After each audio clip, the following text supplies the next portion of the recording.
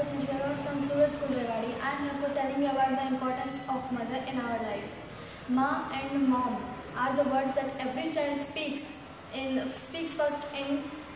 first after coming in this world. Father and mother are those forms of God who never sees us with selfishness and teach us and pray to God that our child get success in their life. We cannot expect life without mother, so we must know the importance of mother in our life. If there were no mother, we would not existed in this world. Ma is the natural word that God dwells inside. The word mother is precious. The word mother is not the word, but the basis of life. Everyone needs to understand the meaning, understand the importance of mother in their life, because no one can be as real as her. The name of God